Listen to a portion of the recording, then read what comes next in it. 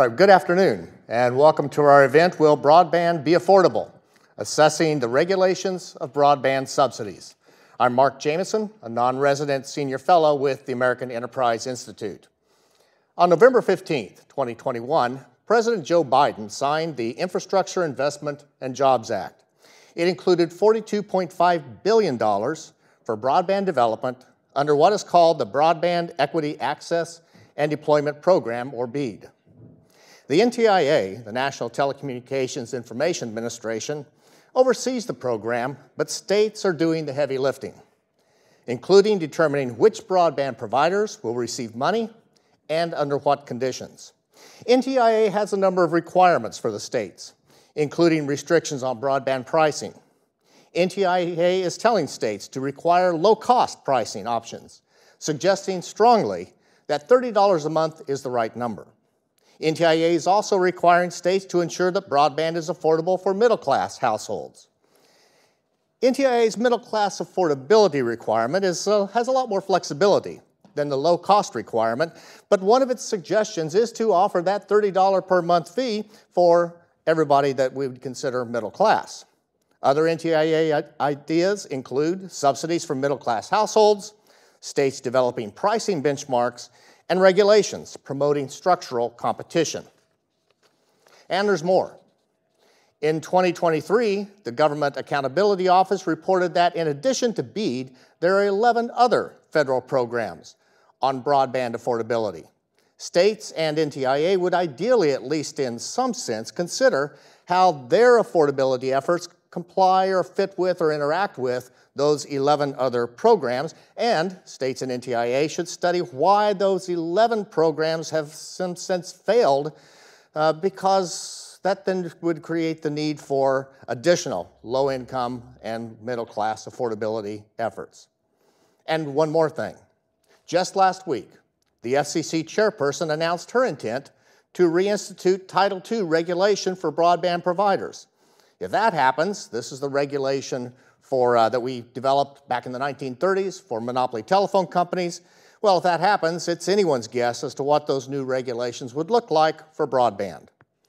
As anyone who's worked in business, studied economics, or obtained an MBA knows, business is complex and dynamic, especially in the online world.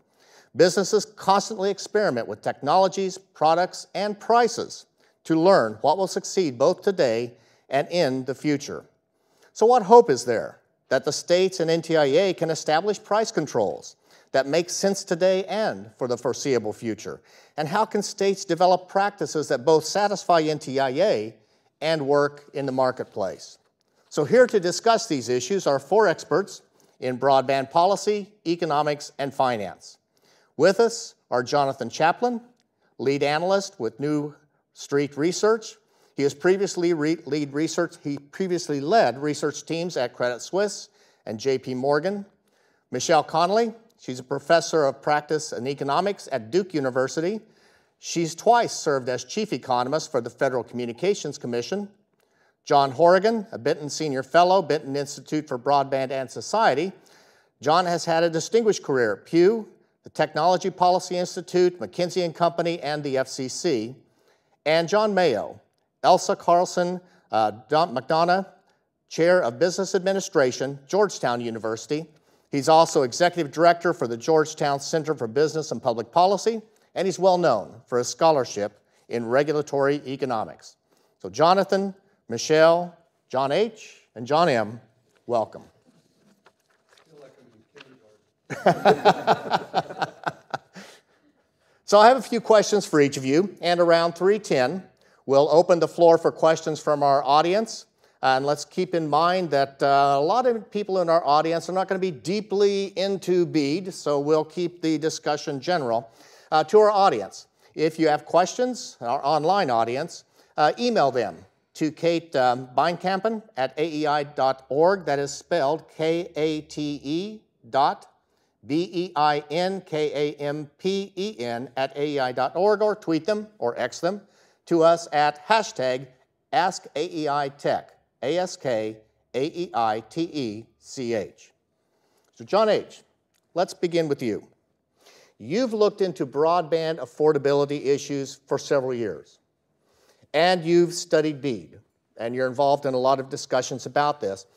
Please lay the groundwork for us by describing NTIA's low-cost affordability requirements.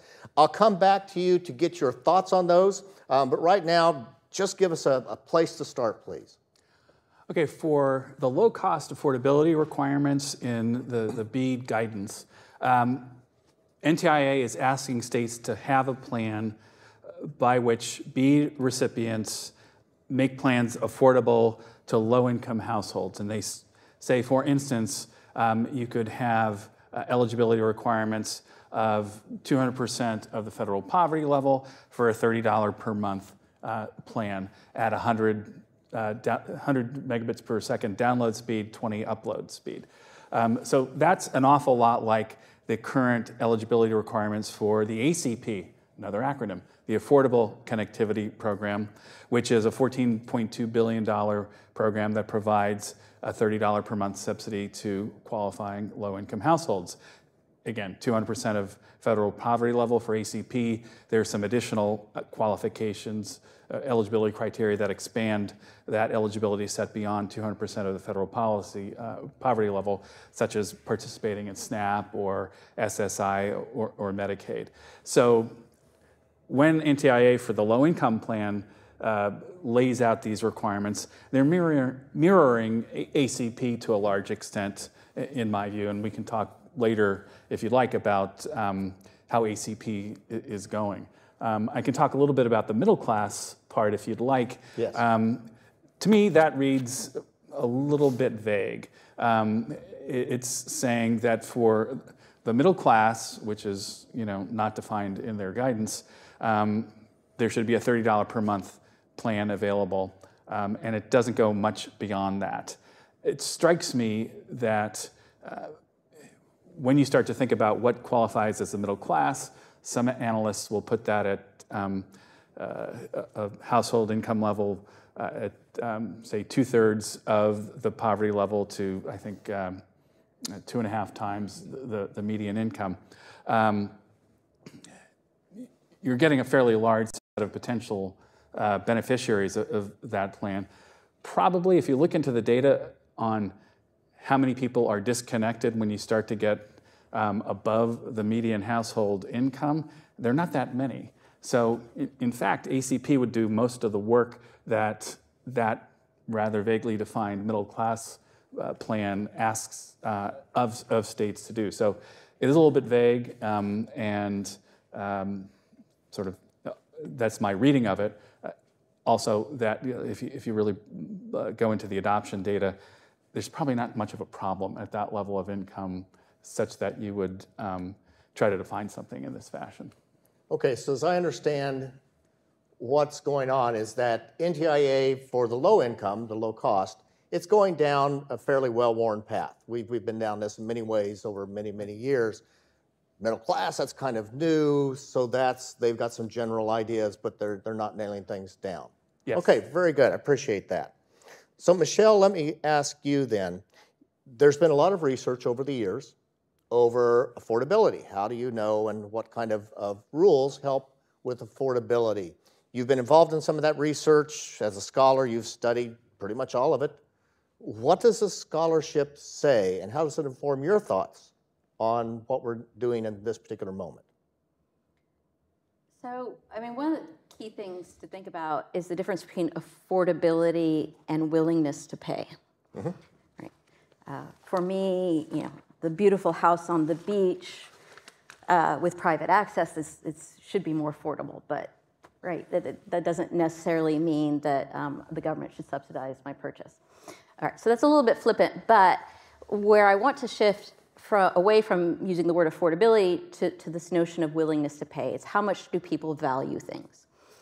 And there are quite a few papers out there. Greg Roston and Scott Walston have a paper in particular that had looked at a service called Internet Essentials that was started by Comcast. And they estimated for low-income households who were eligible at the time, this was in 2011, to subscribe to this $10 a month subscription, they found that the elasticity of demand, so how much you change your demand as the price changes, was very, very low. In economic terms, something that has an elasticity greater than 1 is considered fairly elastic. Less than 1 is considered fairly inelastic. Their estimate from that group was that elasticity was, in absolute magnitude, 0.11. Right? So we're talking very low elasticity of demand. And I've done some work on this as well, not published yet, but looking at kind of the drivers of adoption in lower income households. And price is not the main driver, is what we're observing. What we're observing is factors that affect relevance, age being the primary one. So age seems to drive adoption more than anything else. And then other factors have to do with kind of whether you have children or not, which is kind of self-evident. But pricing is important, but it's not the top thing. And even citing back to the Roston and Walston paper, what they showed was, so this was a new program that had been introduced to increase adoption. And what they were able to estimate is that about 66% of the people who joined already were likely to already have this policy, to already have internet service at the home. So when you're having programs that are subsidizing, one issue is to go, okay, we care about low-income households, let's give you a transfer. And that's fine. Is another thing to say, we're giving this because you would not otherwise purchase or subscribe to internet service. So some of what's happening is that some of this money is creating true, so the ACP is allowing for true new adoption. Some of this money is now being used to subsidize people who already had service. And I actually forgot your question. Oh, affordability. All right. Everything I say is very memorable. I appreciate you pointing that out. So, so my concern, there are a couple of things. One thing to point out, so ACP now offers $30 a month subsidy. Before that, a lot of the major internet service providers offered low-income household subscriptions for $20 a month. Now that's gone up to $30. Let's guess why, right? But if this money is in part subsidizing service that households are actually willing to pay, then it's not entirely clear how much we should be subsidizing that or not. And whether, no matter how much we throw at it, there's still going to be some households who will never adopt. So that's kind of my big picture takeaway. Okay, so as I understand it, we've had some efforts of subsidizing broadband before, and they've been studied. And the people who've conducted the studies have found that the customers, even low-income households, are not real sensitive to the price. The subsidy doesn't make a big impact for them. Okay, and so it's other things that tend to then move the needle. All right, so I'm going to turn to John Mayo next, but John H., I want you to be thinking about an issue she raised, and that is, if you subsidize someone who already has a service, what then happens with that money? What impacts does it have? Okay, so John Mayo, you've been involved with other types of subsidies in telecommunications going back further. You've studied it greatly. Some of your doctoral students have studied it. What have you and your students learned over time? Well, let me say this. We're here to talk about BEAD, not my research. I'd love to talk about my research all day, but I think your question does raise a really very important question. That is, and this follows up on what Michelle was talking about, is what have we learned from prior attempts, prior assessments of long-standing efforts to increase deployment and adoption in telecommunications and broadband services. And I think maybe at the risk of oversimplifying the results from the literature, let me point out three things with respect to subsidy programs. Number one, efficient subsidy programs really need to have a singular goal, and the subsidies need to be explicit.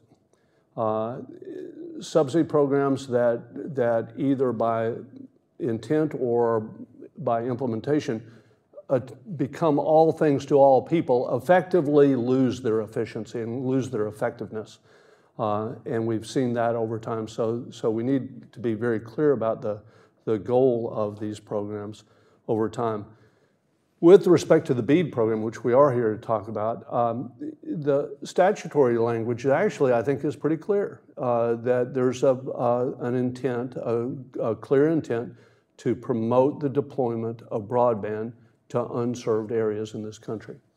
The risk we run is not in the statute, I think, but rather the implementation. In the implementation, we run the risk of having the goals diluted and morph into larger goals. A good example might be the feature that you spoke about a minute ago, Mark, of the suggestion of a $20 $30 low-cost program.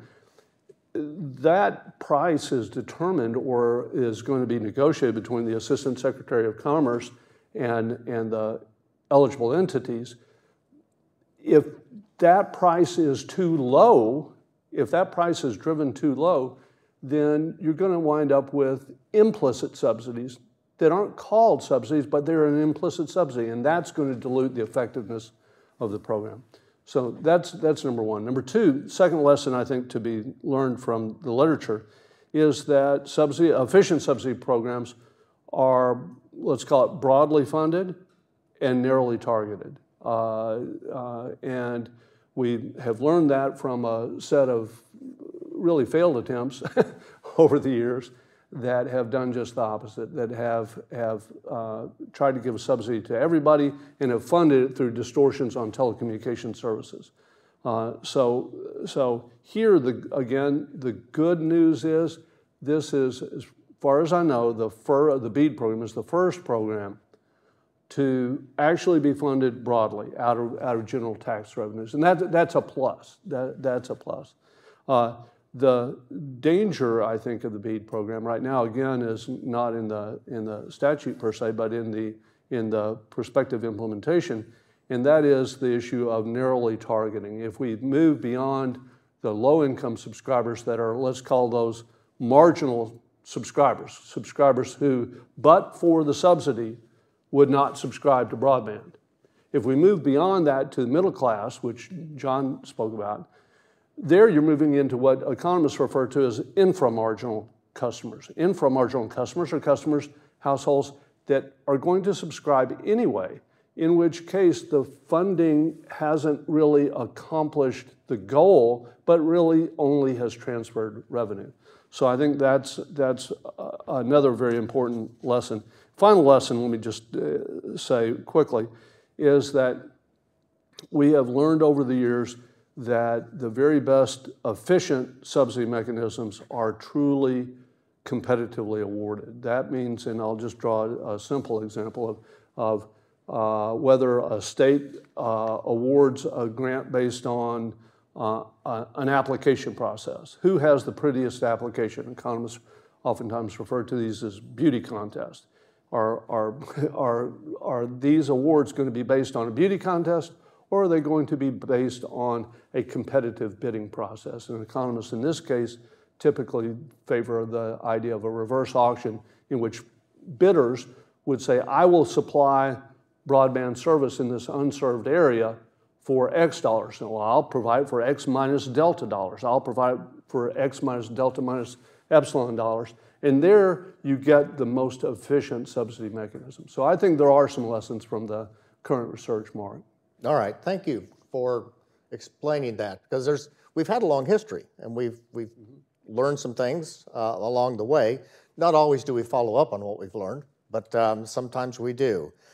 Michelle, he brought up an issue about if you have a mechanism that's kind of broad, affects a lot of people, that then brings a lot more stakeholders into supporting that mechanism down the road. I'd like for you to talk about that in a moment if I could. It's that basic issue that the more people who benefit from a program, the harder it is to change it and unravel it at some point in the future. But first I want to go to John Horrigan, get his thoughts, and then I need to also ask Jonathan about some of the financial issues. Then we'll come to that stakeholder type question. So John H., you've listened to Michelle and John Mayo's thoughts. I'm going to turn, like I said, to Jonathan in a moment for the financial perspective, but you have been more on the front lines than any of us on broadband affordability. What are your thoughts now, listening to them and all the work that you've done? Where do you think this plays? Let me start out by talking about some work I did a few years ago on Comcast Internet Essentials program. It was a survey of a random sample of Internet Essentials subscribers, and we found a couple of things about what getting connected via Internet Essentials meant to them. First, the sample showed that just about a third of those in the sample had broadband before. So some had experience as subscribers in the past. Some were new to getting online with a home wireline subscription with Internet Essentials. And that underscores the fact that there's a set of low-income households in this country that I call the subscription vulnerable. They're on and off the network, often depending on the vicissitudes of their economic lives. They hit a bump in the road, they might have to give up internet service. So they're the churn subscribers, to use a term carriers might use. We also found that 90% of this sample of Internet Essentials subscribers had service. It was a wireless broadband service. So they had service. They were getting, in many cases, for the first time, a wireline subscription at home.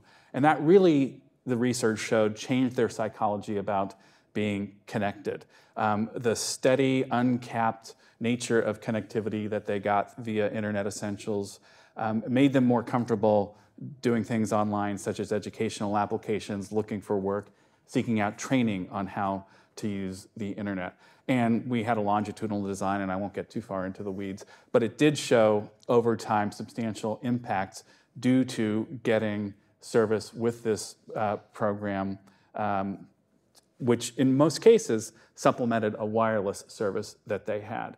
So the subsidy itself, or the low-cost offer that Comcast offered them, really was something that they seemed to value, as our research showed.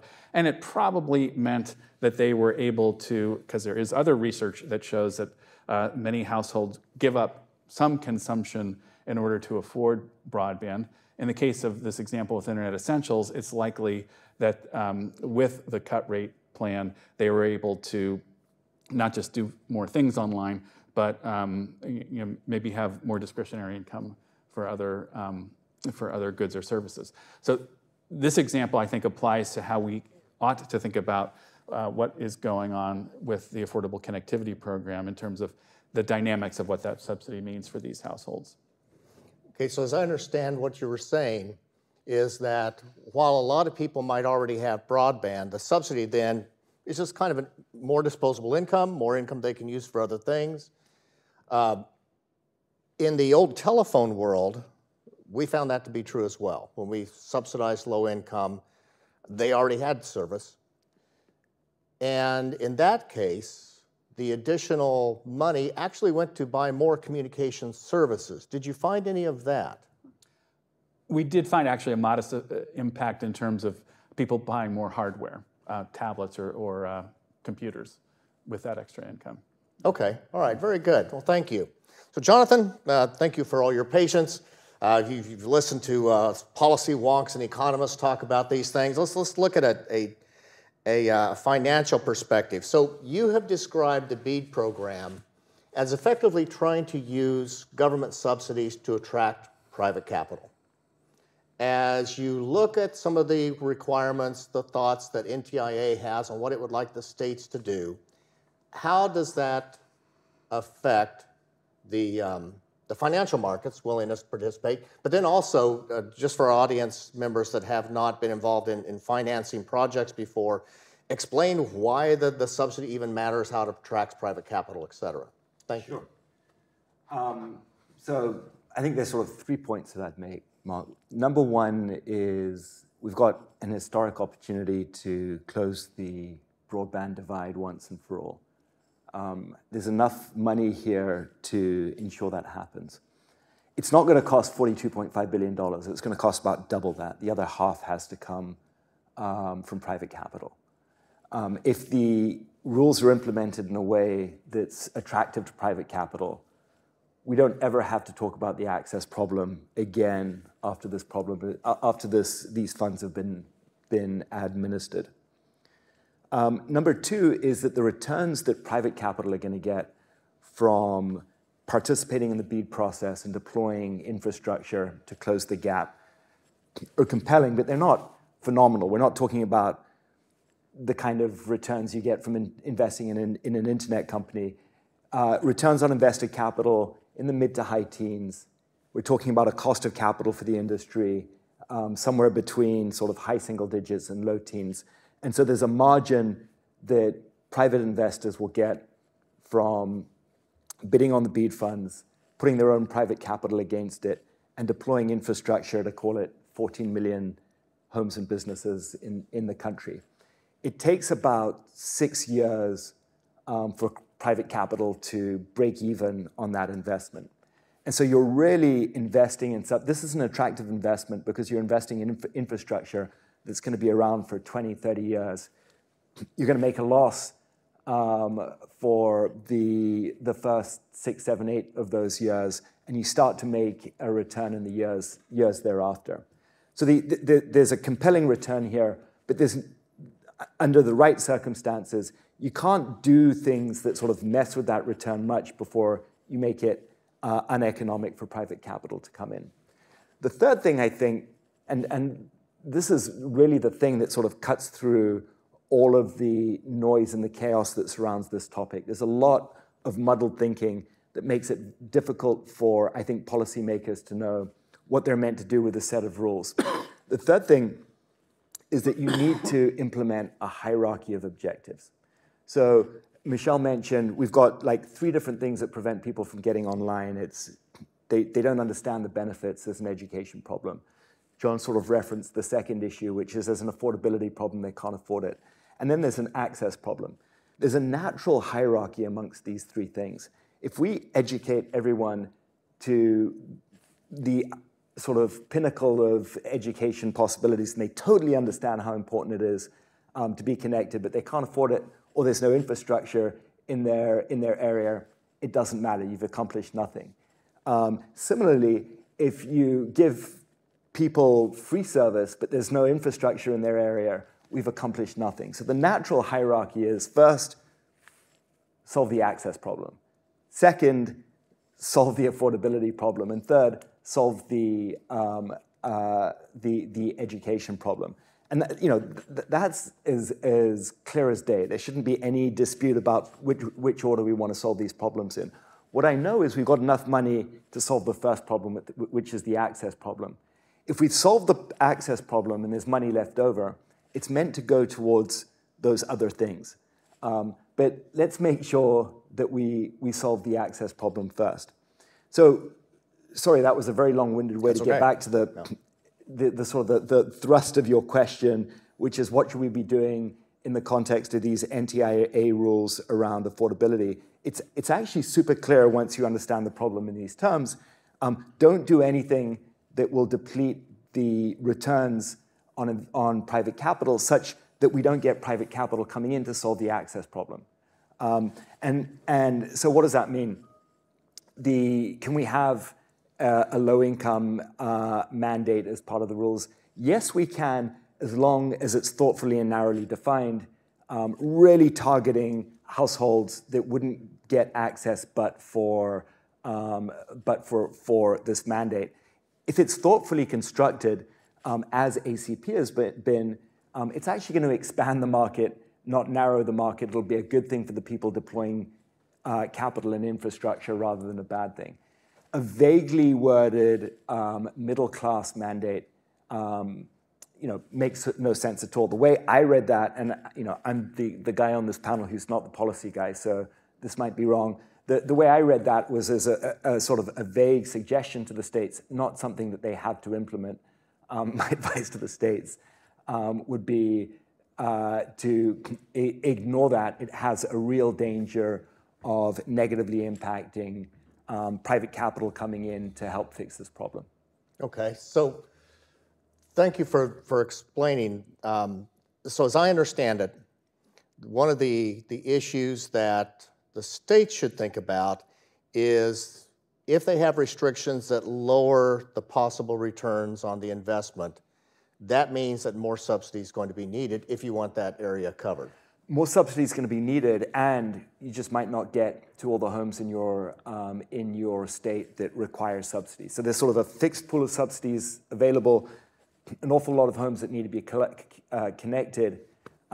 If you lower the amount of private capital that's going to come in, it just means we're not going to close the gap, or we're going to close it through suboptimal means, like via satellite or other sort of suboptimal services that aren't as good as fiber.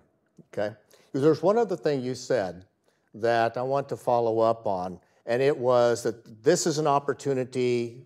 We can make the investments now. We don't have to worry about it going into the future. And I want to ask about that because the U.S. is kind of late to the game in doing subsidies this way. This has been done in a lot of other countries. And the basic challenge that the countries look at is, it costs, let's say, $150 a month to serve someone with broadband. They're only willing to pay $70, so you need an $80 subsidy. And that's then they have people compete to make sure the numbers are all right. And as John was indicating, try to get that subsidy amount down as low as possible. But some countries have concluded that sometimes that subsidy is a one-time thing, sometimes it's an annual thing because of high operating expenses, et cetera. Is your sense that business models in the U.S. are such that a one-time offering of subsidy will be adequate? Or is this something that 10 years from now, 5 years from now, people are going to come back and say, I bid that, yeah, I understand, I agreed to that, but I really need more money? So if this is done right, it's a one-off thing. It's like, this doesn't require some equivalent of universal service to prop up in perpetuity. The way the model works is the cost to deploy fiber to most of these homes on average, to all of these homes on average, is about $6,000 on our estimates. There's about a $3,000 subsidy available to all of the homes on average, which means you need about $3,000 of private capital. That $3,000 of private capital is effectively the NPV shortfall on the investment. And so it takes into consideration your operating costs and all future maintenance CapEx in perpetuity. So if it's done properly, this takes care of the problem forever. We never have to go back and prop these initiatives up with additional subsidies in the future. It requires, though, putting the subsidies into the hands of companies that really know what they're doing. So RDOF is sort of the best example of what not to do in so many respects. It's a great example of what not to do in the respect of who you give the capital to. Give it to companies that have scale, a demonstrated track record, know what they're doing. And it's helpful to give it to companies that are sort of permanently at the mercy of regulators. So if AT&T and Comcast and Charter and Verizon are receiving subsidies to close the gap in these 14 million homes, or if they're sort of big recipients of the subsidies to close the gap in these 14 million homes, there's no way. First of all, if they come back and ask for more money in 10 years, the regulators are going to go and tell them to pound sand, and there's nothing they can do about it. They're generating profits in 90% of the country that can easily support the portion of the country that gets subsidized. But secondly, these are companies that can't afford not to fulfill the mandate that they commit themselves to because of the operations they have across the rest of the country. So that's going to be, probably for this crowd, a very unpopular statement. I think there's a desire to see subsidies go to municipalities, nonprofits, minority-owned businesses. And I think all of those things are really important, but we've got to go back to the hierarchy of objective. What are you really trying to, like if you're going to achieve one thing, what would it be? It would be, let's ensure that we've got access, make all of the other priorities secondary to that. Okay, John, you had something to add? Do you mind if I ask Jonathan a question about one of the numbers he put out there, which is a $3,000 of private capital? Does that number depend at all on the existence of the ACP consumer subsidy for service? No, it doesn't. If that subsidy is there, does that make the investment more attractive for private capital? Yes, it does. But that 3,000 does not depend on that subsidy. So the 3,000 assumes penetration of about 70%, which is 10 to 15 points below the national average, which sort of takes into consideration that these are on average lower income areas, and therefore you wouldn't have penetration at the same levels as you would on a national basis. Throw in ACP in perpetuity, and that goes up. The subsidy required goes down. Okay, so Jonathan, you've added something that states are really going to have to pay a lot of attention to, and that is when you select the funding recipients, they need to be people that you can depend upon. Like you said, it may be nice to fund some startups and such, but that gets really, really, really difficult. Then to hold them accountable. The larger companies, not necessarily larger, but companies who already have skin in the game, it's a little bit harder a little bit easier to work the enforcement mechanisms. Yeah, this is the equivalent of sort of railroads or roads. This is critical infrastructure for every household in America. And so I think certainty of execution has to be at the very top of the agenda of the states. We want to come out of this program in 6 or 7 years and have accomplished the goal of getting broadband to every home in America. And if states haven't achieved that, they've got the opportunity to achieve that now with this program. If they don't achieve that, they should look at their efforts as abject failure. And if they achieve that, it's unqualified success. And if they achieve that and more, that's anything over and above that is gravy. But I think putting at risk the primary goal of getting broadband to every household in America would be a huge mistake. Michelle, you had something to add? Yeah. So unfortunately, all these thoughts are going through my mind. But so a couple things I do want to throw out there. Firstly, I agree in terms of being certain that people can accomplish what they're saying that they will do for a certain price. But I worry about saying, oh, and it should therefore be the people who are already doing 80% of the work. I'll give an example. So, and at this point, I think Starlink needs to send me gadgets because I keep talking about them. New low Earth orbit satellite services have been proving quite successful. They didn't exist until a couple of years ago. So I want to make the plug that I think something that's more technology neutral in this approach would be good. And I certainly don't think we want to have policies that are somehow entrenching or limiting competition against incumbents. So that's just one thing. But something else that I think I like the way you were phrasing, like it's going to, there's a present value calculation. But if we think about the middle class affordability, right? So your accounting there wasn't including ACP, but it also was not including the risk that there could be some pricing control on middle class, which can be defined really in a million different ways. And this is a general equilibrium in the sense that not only firms going to go, okay, of the unserved or underserved areas, where do we want to bid? But also, they can invest elsewhere, right? So let's think about if we were thinking about the middle class affordability, some price regulation there, what is that going to impact at the margin where a private company is going to go? Well, middle class, that's going to be a majority. I think that's going to be a huge portion of any subscriber group. So if I could go there, but there's a risk that I'm going to get price regulation there if I accept this money, and that price regulation costs me a lot, then I'd rather avoid that risk. On the flip side, my concern is, let's suppose this does go through and impose, and there, it is really introduction to price regulation. And there are a couple issues with that. Beyond the fact that it would diminish the reduction in the accessibility issue, is that once it's out there, oh, well, middle class affordability, why should it only be in certain areas? Why, once that's established as an option, then there's going to be a huge push for it to be nationalized. And I think the last thing we need in the United States is for the government to be regulating the price of something that is very useful and people are willing to pay for it, and there's no reason why they can't.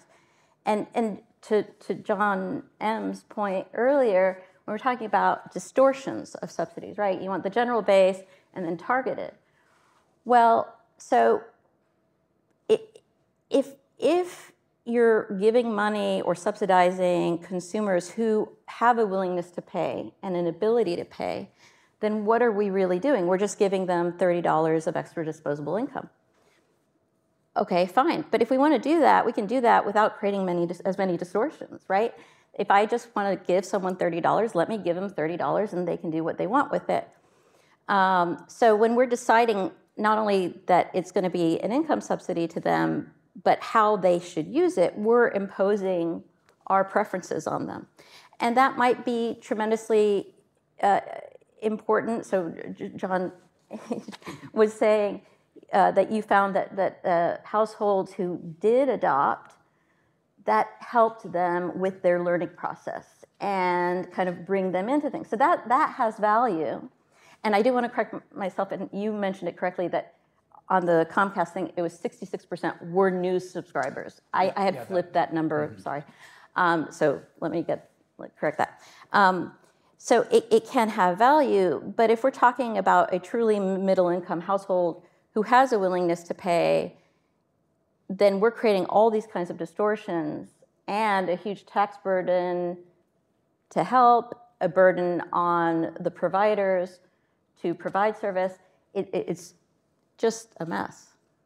Okay, so I think you've already answered the question I was going to ask you. I'd alerted you I was going to ask you about if you create a program and then you start adding stakeholders, it becomes harder to undo it, adapt it, change it as we go down the road. So that's something always as a policymaker to pay attention to. Right, I mean, entitlement programs, which is, well, but any program where you're getting something directly, you're a stakeholder and you're not going to want to give that up. Okay. Whether it's an efficient policy or not, you're not going to want to give that up. It works well for me. It works for me. All right, yeah. And once we are the majority, why would we give it up? Okay.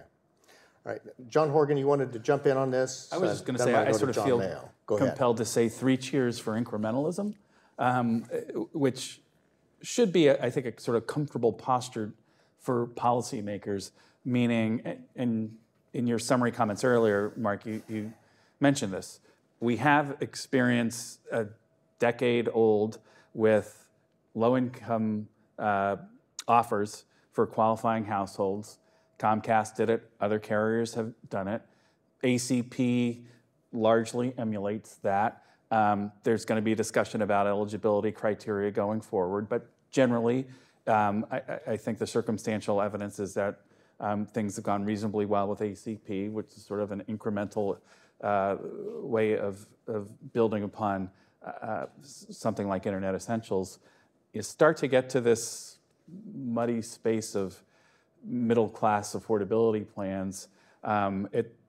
it seems like there should be a quit while one is ahead with incrementalism working for you as far as getting a subsidy that seems to be rolling out fairly effectively to the target population that we know has need, whereas this ill-defined other population may not really have much of a problem to solve for. Okay, Jonathan? Yeah, can I jump in on that? So it's really easy to solve, I think. So I think Michelle is 100% correct that if you impose rate regulation, you kill the impetus for private capital to come into these markets, and it's just not going to happen. $42.5 billion just doesn't solve the problem.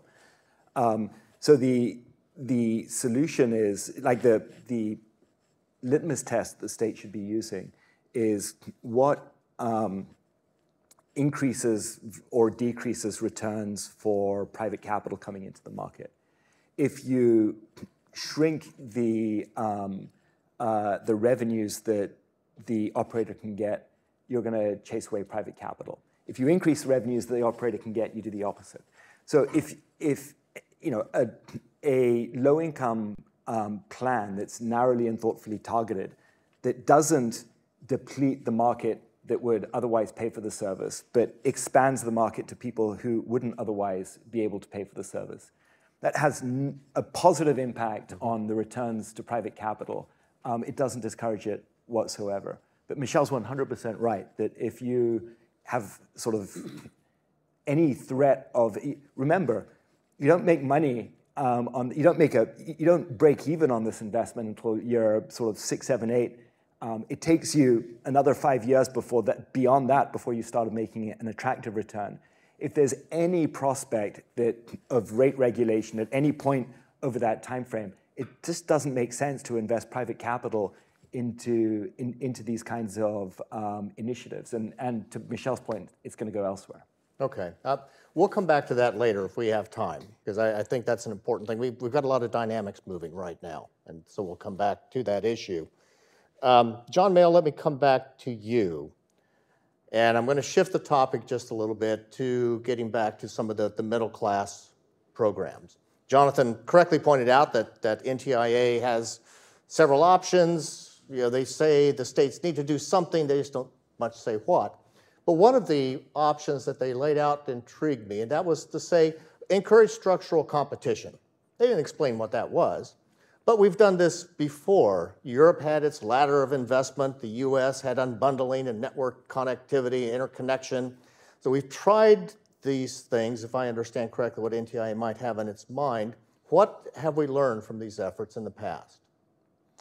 Well, like you, I stumbled on the notion of what we mean by structural competition, and it was a little self-reflective for me was that I thought, how is it that I don't understand this term? I'm an economist studying competition for the last 30 years, and in fact, I wrote an article 3 years ago about the evolution of the term competition since the time of the mercantilists in the 1500s.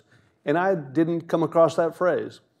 So I will say that I struggled with it as well. If I tried to read something good into this phrase, what I would say is that as economists, we have seen competition do some wonderful things, and having intense competition, generally speaking, improves the efficient allocation of resources. In this particular instance, however, what you've got is an industry in which for some substantial share of the country, population densities are high enough and incomes are high enough that it becomes possible for not one or two, but numerous broadband providers to compete within the market. So there's a competition within that market. The idea of making sure as a policy matter that competition is as intense as it can be is a good thing. But that's not really the focus of the BEAD program. The focus of the BEAD program is to enhance deployment in markets where there have been zero providers. not numerous providers, but zero providers. And there, the idea that we're going to get competition among multiple providers is really a non-starter. And it doesn't mean we're completely out of luck. We can go back to some seminal research that was done by a professor named Harold Dimsetz in the 1960s that argued that in those special instances, you might not be able to have competition within the market, but you could have competition for the market. And that's precisely what I might envision is going to happen in this case, is that if you do it right and create those attractive conditions that Jonathan was just speaking about, you will have multiple bidders to compete for the right to supply the market. You're not going to get multiple providers, but you'll get competition for that market and the benefits of that competition. Again, it was, I think, an awkward phrase by the crafters, and I think we can just maybe put that one to bed. Okay, all right, very good. So let me shift away from that topic then. John Horrigan. So NTIA suggests that if states have money left over, they've distributed subsidies to get broadband built in unserved and underserved areas. They've done a really good job with the competitive processes. They have money left over. NTIA says, well, you can do some things with that. Maybe there's a middle-class subsidy that could be provided to address that middle-class affordability issue. What are your thoughts on that approach by the states? Or is there better use for the money? NTIA talks about these leftover funds as non-deployment uses of BEAD funds if you've allocated all the money in such a way that you think your coverage problem is solved. So what are those?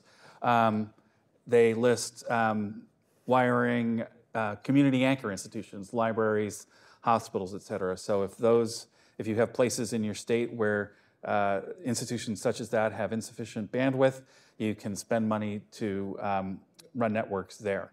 But there are also a number of uses pertaining to, say, job training for digital skills for jobs of the future. So you might give grants to entities that provide training in digital skills for jobs that require digital skills. You may use some of those non-deployment uses could include, for instance, hiring digital navigators at public libraries who are the sort of the ground troops that go out to help the older people learn what's worthwhile in terms of having internet connectivity, and then how to use a computer, use a cell phone, et cetera. Those strike me as, and I should say that in many states, there's an existing infrastructure or an existing capacity of institutions who know how to do this. So you're not just throwing money out there, or potentially throwing money out there to people who don't know how to use it. Those strike me, certainly starting with the community anchor institution part of this, as worthwhile uses for non-deployment uses. Digital skills training strike me as a very effective use. Nobody today has been a fan of this middle-class affordability idea. I'm not going to get on that bandwagon for non-deployment uses. Okay, let me follow up with something then. So I know the Technology Policy Institute, which is local here, has done work on the programs to help low-income people be on the network and use it effectively. I think one of their conclusions, I'm not sure if you were involved in this particular research or not, I just want your opinion on it, was that nationwide, statewide programs for that don't tend to work because you have to adapt to local conditions. What are your thoughts on that? I do think that these are local challenges better solved at the local level than, say, statewide programs. It is likely going to be the case, particularly with Digital Equity Act funding, that the money goes to the states and then the states figure out how to spend money for those purposes. But that will entail states giving grants to localities to carry out, to execute the digital skills training, for instance. And most medium-sized cities have digital equity coalitions that can serve as useful capacity for knowing how guide those funds effectively. But it is, I would agree with the notion that getting money to localities is better than a top-downish approach that the states run. Right. Michelle, I'm going to come back to you and bring us back to some of the price issues. So it appears to me NTIA has two unstated assumptions that bother me. One assumption is that a state broadband office has sufficient skills and expertise to accomplish goals by trying to influence prices. Setting prices is really, really hard to do well, and to be able to adapt those to different situations. So that assumption bothers me. Another is that the broadband market, the technology markets are sufficiently stable that you can set a policy today and it's going to work for the foreseeable future. To use Jonathan's numbers, it's going to have to work for the next decade. What are your thoughts on this? Well, generally, I don't like government trying to set prices, Okay. on average. But certainly, I take your point, and I think that's true. Well, I wouldn't know if the federal setting of price would be better or worse than states, but I don't think either would do a good job if they're trying to regulate these prices. And there are lots of cases to demonstrate that price regulation doesn't tend to have the desired outcomes and does tend to have huge costs. The second point, what was the second? Oh, it was on the stability of the marketplace so that you actually could have a pricing policy that could endure. Right. Well, so the thing is, so two things. One to mention, just because we haven't said it explicitly, when they're talking about the low-cost plan or potential middle-class affordability plans, they're saying that the ISP who received these funds would have to maintain that throughout the existence of that infrastructure. So it is a long-term component, but I think what you're trying to get at is the idea that this is actually a very competitive environment. Internet service provision is quite competitive in most of the United States. I mean, clearly not in unserved areas, but it's a very competitive industry. And we can see that there's new entry all the time. People tend to think it's not moving that much, but if you actually look at data as to where people are providing, it's not that the numbers of providers are necessarily always increasing. It's that there's always new people coming in, some people going out, and there's a lot of turnover in that sense. So these are very competitive markets, and technology changes all the time, as the introduction of low Earth orbit as a very reasonable alternative to other technologies. I think there's a real risk that if you're establishing a price, it's going to be very hard to get rid of that regulation. You don't know if you're setting it too high, too low, and it's going to distort everything for a very, very long time. Thank you. John Mayo, let me turn to you. Michelle, earlier in our conversation, brought up the challenge that if you have a particular set of requirements for broadband companies that receive BEAD funding, and a different set of regulatory rules for those that don't, or at least areas that don't. How does that dynamic then work itself out? And I was wondering what your thoughts would be on that, especially in the context where last week the FCC chairperson said, we'd like to have Title II regulatory authority. Don't worry, we're not going to regulate prices, but we would certainly have the authority to. Well, let me give a glass half full, glass half empty answer. If you were to say, take the glass half full perspective, let's compare the differences that are possible intertemporally with the BEAD program and some earlier programs. They'll be different, and we have the opportunity, not the guarantee, but the opportunity to do BEAD better than we had in prior programs. Cross-sectionally, I'm more worried. There you've got cable companies, you've got telcos, you've got other broadband providers, and the risk of introducing regulations in this particular program is that there's contagion into those other programs. And I think we've sort of touched on this tangentially, but if these become popular, not efficient necessarily, but popular, then there may be a political pressure to take those regulations, and not even called price regulation, over into other broadband spaces, and then you start running into the problems that we've talked about here in terms of attracting capital in those markets to begin with. And the final thing I do is just simply foot stomp your point that if in fact you're a possible bidder in an area in a state, and now you look at the counterfactual of, now I've got a bid with the prospect that I may be subject to Title II regulation of my services, that certainly is going to affect the values that I'm willing to bid, and not in a healthy way. Jonathan, you're the financial person. What are your thoughts on that issue? That it'll take at least 2 years, maybe longer, for what the FCC is proposing to actually play out. In the meantime, people are making some large financial commitments. From a financial analyst perspective, how does that affect your willingness to put private capital in? So, if there is a prospect of rate regulation at any point in the next 20 years, private capital is not going to come in to back these subsidies and drive the investment that's required.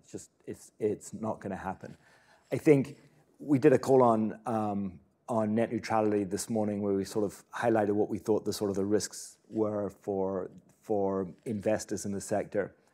I think we're re-regulating the sector, the broadband services Title II, to implement some net neutrality principles, which by and large are completely irrelevant to the operators and returns in the sector. It just doesn't matter. To your point, though, it gives the FCC the ability to regulate rates, mandate wholesale access, which are potentially very damaging. To John's point, they've relinquished their authority to do those two things. As long as that comes through very clearly in the NPRM and ultimately in the rules, I think it's fine. If all we're doing here is creating a regulatory infrastructure to enforce some principles that everybody does anyway, who cares? But if so it all comes down to the strength of the forbearance around Section 201 and 202. If it's clear that the FCC is really forbearing from their ability to regulate rates, then we can stop talking about Title II and net neutrality and get on with things. I think I also just want to quickly reinforce a point that John made and the point that Michelle made, because they're really, really important. So on the point of why we don't want rate regulation in the sector in general and in the areas that we're driving these subsidies to in particular, is because this isn't like roads where you build them once and they sit there for 60 years. This is a technology-driven infrastructure that's going to need continuous upgrades. Every 5, 6, 7 years, this infrastructure needs to be upgraded. We're going through a massive upgrade for all of the cable infrastructure in the country at the moment over the course of the next 3 years. You've got to, at inception, fund all of those future upgrades that are going to be required, and you do that through the sort of the mechanism that we've just spoken about. If you implement rate regulation based on a model that exists today, what we end up with is something like DSL. If you think that what we have right now is all that consumers will ever need, and this sort of goes back to why we don't want to fund experimental technologies for this, you end up with something that looks great today, but 5 years down the road, it's no longer adequate, and the households that are sort of left with what you thought was adequate today are then left behind relative to the rest of the country, where infrastructure is progressing at a far faster rate. The second point I wanted to make was just with respect to structural competition. It's actually really simple if you sort of think about it economically, which is you need a fixed cost infrastructure to provide broadband. So $6,000 per home or business served in order to deploy it and a fixed cost to serve that infrastructure on an ongoing basis. There is revenue available to provide an adequate but not fantastic return on that to one provider who gets 70% of the market. If you double the fixed cost and halve the amount of revenue that they're going to get, you completely obliterate the prospect of anybody making a return in this market. Mm-hmm. Not only won't the guy that, neither market participant can make a return under those circumstances. So it makes again, we've got to go back to the hierarchy of objectives. Objective number one is let's get access to these areas. If you want people to have choice, that's like a lovely objective, but that's got to come secondary to the objective of getting access in the first place. And anything that defeats the first objective should be ruled out. All right, very good. John?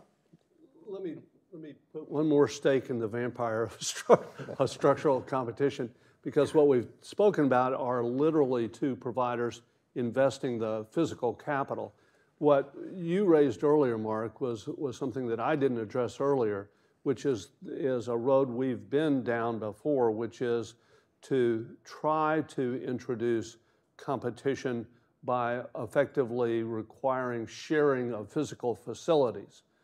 It didn't work in telecommunications for a variety of reasons, but for purposes today, I think you have to, again, ask the question, what would it do to potential bidders' incentives to enter into provide broadband service if that provider is making the physical infrastructure investments with a requirement that it share those physical assets with all comers? And I think the answer is it wouldn't happen. Okay, so I'll have John Horgan. I'm going to ask you a question about the low income's preferences for wireline versus wireless, because in the telecom world, we discovered that part of the problem with low income household penetration was that wireline just did not work for them. This was in Florida anyway. They said, we just moved too much. People come in and use our stuff. But once mobile became available, then it all took off. I want to ask you about that with respect to broadband. Before I do that, though, just to tell the audience in about 3 minutes, we will open up things for the audience to ask questions. And so please be ready to do that. You can email them in or put them on Twitter at #AskAEI-Tech. All right, but before, okay, so Jonathan, tell us, because you alluded to it before, about wireless wireline. How does that play into how low-income households use the internet? So with I'm going to play this out in the context of ACP, the Affordable Connectivity Program. In early days, overwhelming numbers showed that ACP subscribers were using it for wireless, not wireline, something like 2/3 to 1/3. As the program rolled out, those numbers started to reverse to be 2/3 wireline, 1/3 wireless. So that today, the latest data I've looked at, it's around 50-50, meaning ACP, 50% of ACP subscribers use it for wireline, 50% use it for wireless. What you find out when you start to look at the patterns of usage among lower income households is that, like everyone else, they value having two modes of connectivity, wireless and wireline.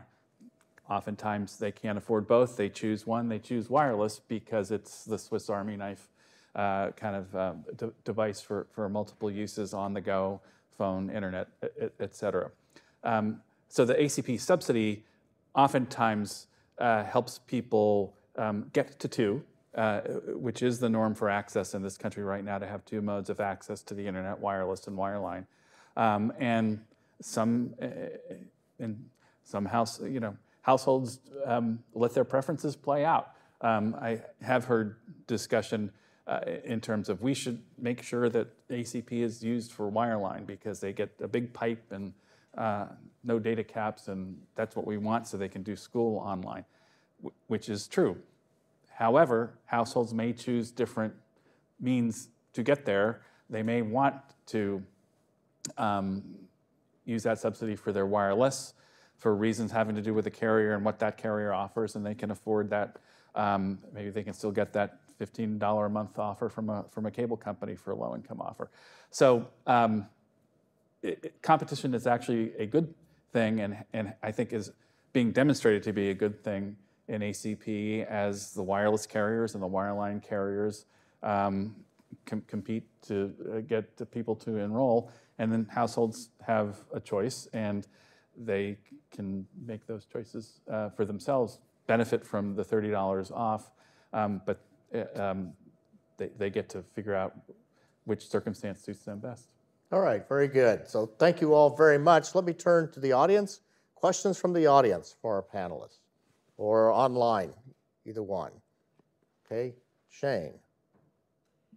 So I've lived in Washington, D.C. for a long time, and I remember in the mid-'90s we thought we would never get cable because we knew that people would not pay off the mayor at the level that he'd finally agreed to, and it took us a long time to get there. So I feel like there's lots of layers to this that we haven't really considered into what's going on, and let's go back to the whole net neutrality challenge, because no blocking, no throttling, no paid prioritization. These were never a problem. And now we have network slicing, and we have network virtualization and software-defined networking, and there's all these great things, to the point that the panels are making of, we don't want to lock in one thing that one mayor is going to decide on that's going to trap a city into one thing for a long time, or whatever it's going to be. So if you guys had the chance to use this money the way you think it should be used, give us some suggestions, because we've heard a lot of the challenges within the parameters of these programs, but I'm kind of giving you give us a blue sky moment here. Let us just dream for a moment. Which one do you want to dream first? Okay. Anyone? What? So Michelle, you moved your arm, so we'll let you go first. I mean, I've spoken on this issue a lot. So I mean, I would make sure that you want people to come to the table, and you want them to come to the truly unserved areas. And in order to do that, you need to make sure you're defining unserved areas correctly, that you're not overinflating the speeds that are required to be considered unserved, because if you do that, then underserved areas will get same, preferences, or same, preferences as unserved areas. And clearly, if I'm a company, I'd rather go to a wealthier area that already has service but is now, being kind of falsely labeled unserved, than going to a truly unserved area that has lower economic prospects. Similarly, so once we define correctly and narrowly, because I want the money to go where it's actually needed, not just to do overlay services right and left, but then don't mess with it in the sense of make it as attractive as possible for a company to come in. Don't mandate direct unbundling. Don't put in the risk of middle-class affordability plans. Reduce the cost by not mandating all buy American. Reduce the cost by not mandating unionized labor, things like that. So focusing it in the right places, and then just making it as clean as possible. Anyone else? John. So I'm going to say the same thing as Michelle, but I'm going to reorder it a little bit, and it goes back to the points I made about the lessons we've learned from research in this area on prior programs. We need to, number one, understand what the goal of the BEAD program is. From my perspective, the singular goal is really to enhance deployment in unserved areas, and to be very explicit about what those subsidies are, and not allow implicit subsidies to creep in. If someone were to mandate, for instance, that low-cost plan, I'll just say counterfactually, that suppose someone were to mandate that the price not be $30 a month, but be $3 a month. At that point, you've introduced an implicit subsidy and a guarantee that that subsidy is going to have to continue forever, in contrast to the advice that we've been given. Fund this thing broadly, that's happened.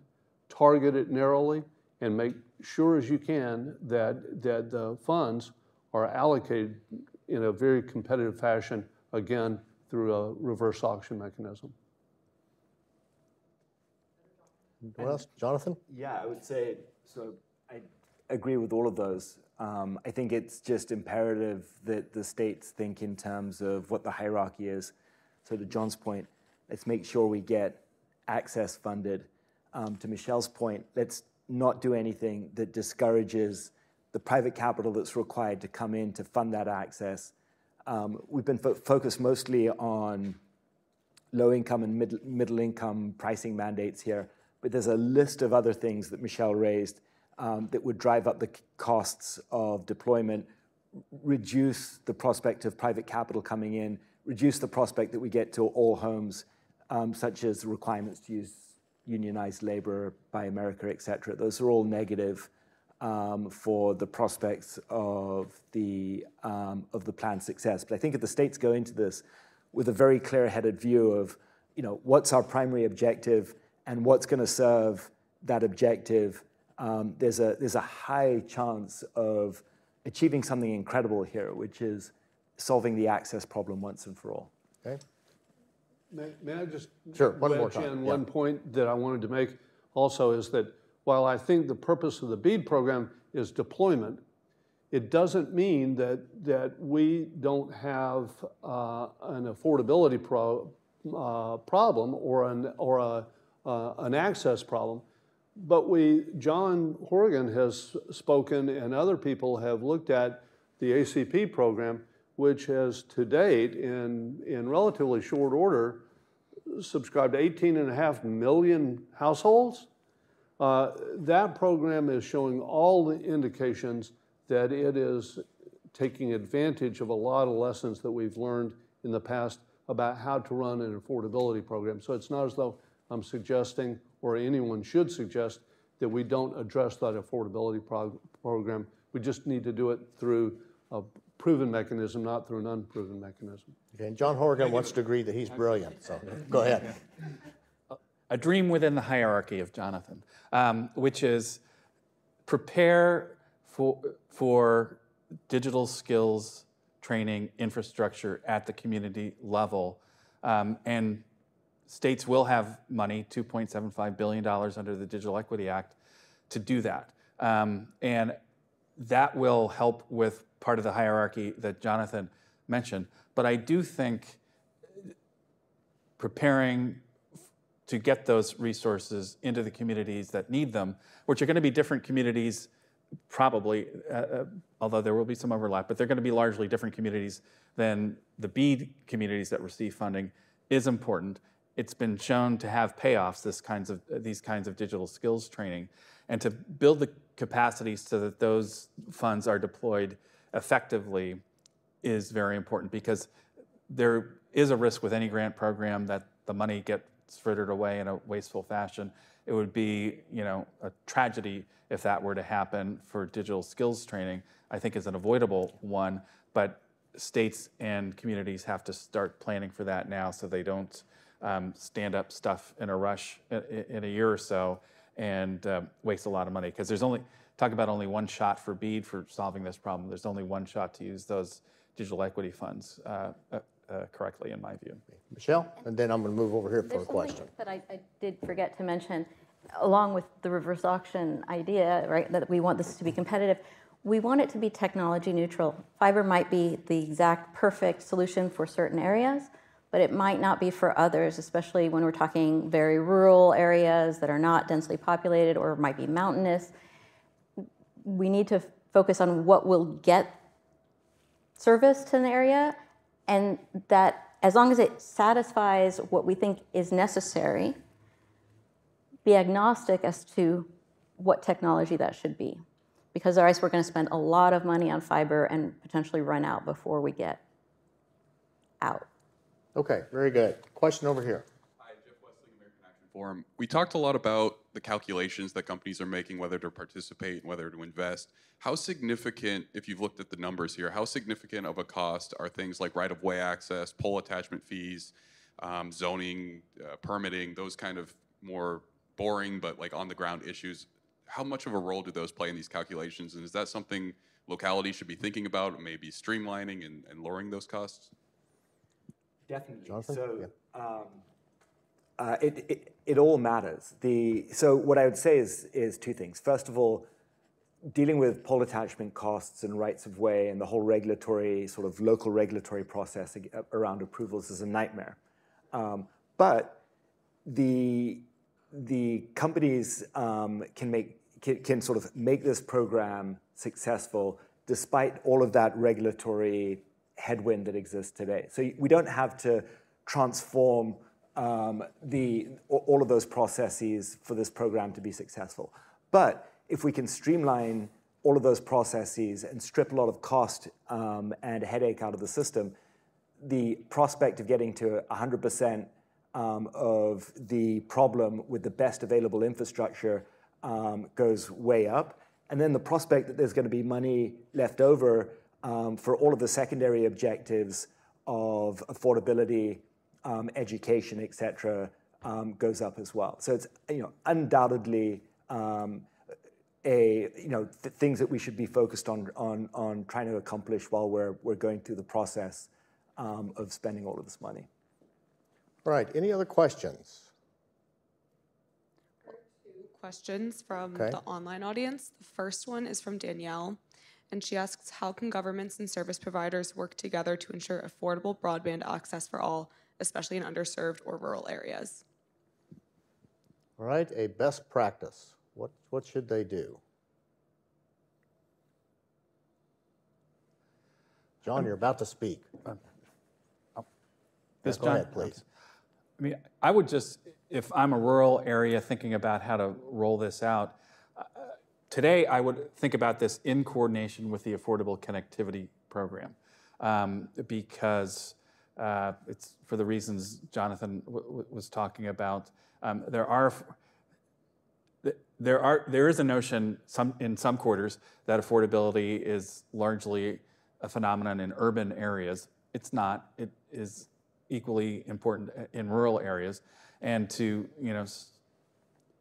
use the Affordable Connectivity Program as a way to kind of prime the customer base and do that in coordination with the infrastructure build out, I think could be an effective way to get to that goal.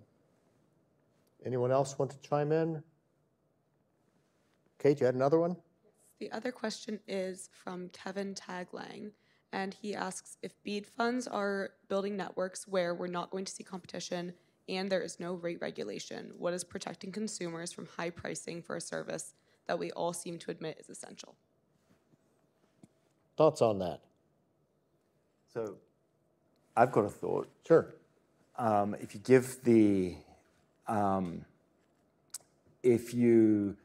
give the funds to a company whose only business is serving this sort of pocket of unserved homes, once you've distributed the money, you've got very little recourse to make sure that it's sort of spent effectively, that consumers are being well served, that they're not being price gouged. If you give it to companies that are serving households on a national basis, you've got a much higher chance that the job's going to get done, that those communities and households are going to get served, and that they're not going to engage in price gouging, because the consequences across their entire business is way too large for them to take on that risk. John? So I've advocated, and others have as well, a reverse auction to ensure that the provider is able to provide the service at the lowest possible cost. That's part of the answer, but that's only part of the answer. The other part of the answer is, what's the price going to be for the provider in that market if there were a single provider, for instance? And here, we've done a little bit of, maybe a fair amount of bashing of the low-cost plan as it's being sort of talked about by the NTIA, but that's not actually an NTIA issue, it is an NTIA issue, but the language for a low-cost plan originated in the statute, in the IIJA, the Infrastructure Investment for Jobs Act. So it is actually a requirement of the statute that there be a low-cost plan. There are ways, I suspect, I believe, to implement a low-cost plan to ensure that prices generally will be available and reasonable for consumers in the marketplace. Something else that I would throw in is you might think about it in terms of having adoption objectives as opposed to price controls. Because we could think in terms of, all right, so we require the deployment of the network throughout. Once we've achieved that, the provider's incentive to monopoly price goes way down because its additional costs are really small of actually signing someone up. So I would think perhaps in adoption terms as opposed to price terms, let the market work out the prices, but you've got a goal of this many people being connected to using broadband, and that is something I would perhaps include in what I discuss with the operators. John. Just to follow on, one additional statutory requirement, I think, is, or no, I'm sorry, this is not a statutory requirement, this is a requirement of the NTIA, and that is that they're looking at effectively requiring low-cost plans to be supplemented by the requirement that the entity providing that broadband service offer the ACP, which provides discounts for households that are eligible and low income. So for both those reasons, I think I'm less concerned about what Jonathan referred to as price gouging in this instance. There's one other thing I would offer to follow up on something Jonathan had been talking about, and that is the qualification of who's going to receive the money. This is getting away from pricing a little bit, but I was struck by a lesson from Brazil. This wasn't in broadband, this was telecommunications in general. They had a very explicit objective that we want small companies building in rural areas. And so the big companies, Oi, Vivo, could not get money. You had to be a small company to expand in telecommunications and get subsidies in those rural areas. And they succeeded in that. They had hundreds of companies, as I recall the number, but now they're all consolidating. So there's a scale economy issue that I would encourage states to think about, that the markets will play out, the finances will play out. That's just a reality for all the companies. And understanding how that works, I think would be, put that states way ahead. But I have one more question for each of you, then we need to wrap up. And it is simply this: if you had one piece of advice that you could offer to a state on any issue, even though we've been focusing on pricing, any issue, what would that one piece of advice be? And we're just going to go down the row. So John Mayo, we'll start with you, and Michelle will get the last word. John? This is a piece of advice about broadband, not about state football or anything else. They should all be Florida Gator fans. Yeah. Yes, you're right. I knew that's where we were going. So this is, we've used the word dynamic and fluid a few times here today. No doubt about it, the implementation of this is in uncharted territory. And we've got 50 states doing it potentially differently. And there are going to be missteps, no doubt about that. What I might think is a very good idea at this point is to have a little bit of a reversal of the requests. Right now, NTIA is requesting or demanding certain things from the states. I might imagine that the states request or demand of NTIA a database that says, here's what we're doing, and get that on the table in various dimensions so that 2 years, 3 years, 5 years from now, those states with the very best practices are able to transfer that knowledge to states that have not been as successful as they would have liked to have been. All right, thank you. John Horrigan. Build assessment of your programs into the rollout of the infrastructure deployment and other programs relating to digital equity that will roll out. Build assessment in so that you'll have an answer to the question in 5 years, how did it go? If you're a state, you want to be able to present an answer, not be reactive to what others may throw at you. So build assessment in. Jonathan? So at the risk of sounding repetitive, I would say that have one clear objective, which is to get broadband to all the homes in your state that don't have broadband today. And everything you do should be focused on servicing that one clear objective. And to John's point, the assessment that you should be measuring yourselves on is, did you get broadband everywhere? Did you provide access to every home in your state? And was it the best possible access? And if you didn't achieve that, then you failed. Michelle. I think we have a unanimous decision or a unanimous recommendation. And so I'm just going to rephrase what's been said, assessment and data. But let me be clear, assessment doesn't just mean, and how many households do you pass or provide service? It's how many new households are now being provided service that weren't before, because that's a very different assessment. And so assessment in this case is not just saying, okay, you said you're going to do X, Y, or Z. Yes, we want assessment of that, but I think there's a larger opportunity here. And honestly, I mean, it feels like a moral mandate for the NTIA, honestly, to say we need data. But if the NTIA doesn't do it, as a state regulator, I would say we need data on what is happening, what has occurred, and what are the marginal benefits of it. Not just what are you providing, but what are you providing to people who didn't have service before, or what's the marginal improvement in the quality of the service that they have received, so that there's an actual sense of whether or not things have been efficiently used, money has been efficiently used.